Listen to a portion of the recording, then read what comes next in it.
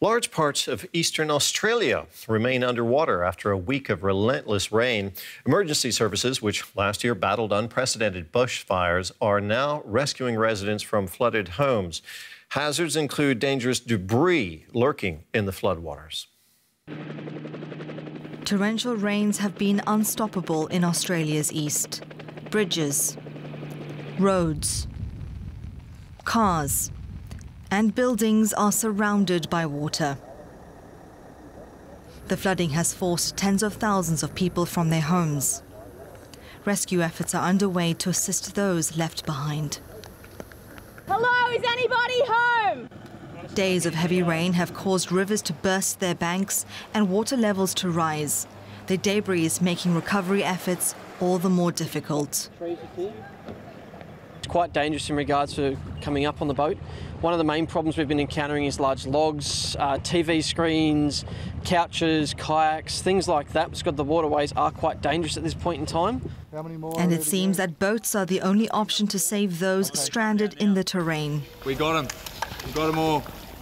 Some residents have decided to stay home and weather the storm.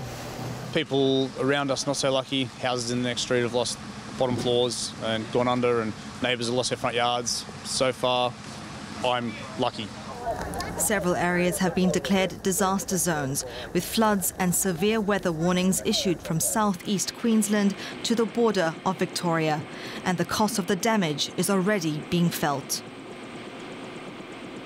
I'll lose a fair bit, because if the water stays on these too much, the fruit will just drop. So if the water gets off quickly, that's fine, but down in the other side section over there, it takes a while for the water to come off. So I'll end up losing the fruit there, and probably might lose the trees too. Authorities are also offering funds for the displaced. They're warning residents to be on high alert.